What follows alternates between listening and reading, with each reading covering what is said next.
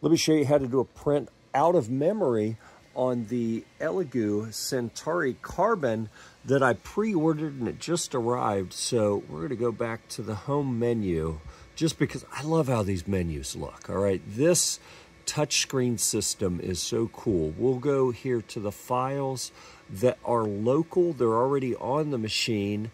And I have no interest in doing a benchy.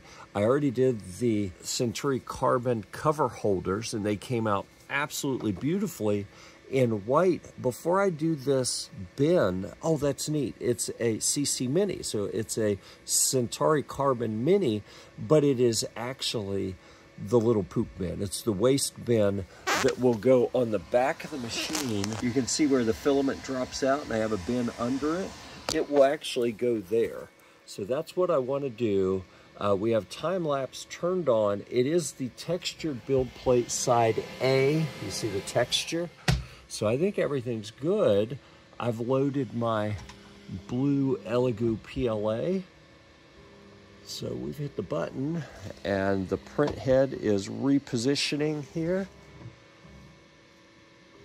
It's almost up to temperature on the nozzle. The bed is supposed to be very rapid heating in this. Now, compared to the Elegoo Neptune 4 Max that I'm actually kind of using as a filament table right now, this sucker took a while to heat up because it's a huge bed and it's unenclosed.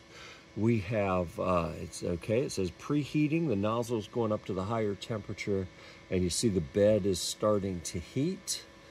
All right, that's all it takes to start one of these prints that is all ready to go. So we'll check back later and see how the print